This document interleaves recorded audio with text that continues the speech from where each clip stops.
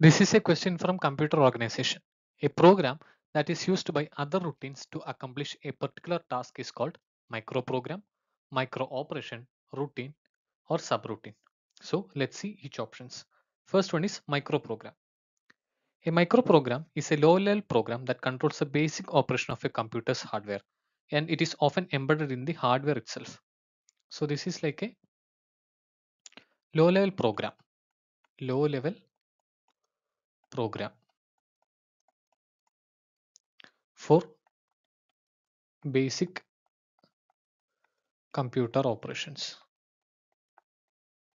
So this is not the correct choice. Second one is micro operation.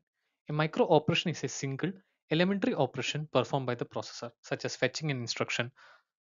So a micro operation is single elementary operation performed by CPU. So this is also not the correct answer.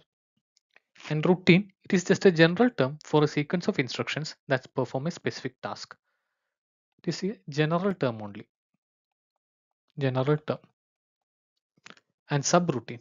So subroutine is a program that is designed to perform a specific task, and it is intended to be used by other parts of the program. So basically this is what subroutine is. It is a program intended to be used by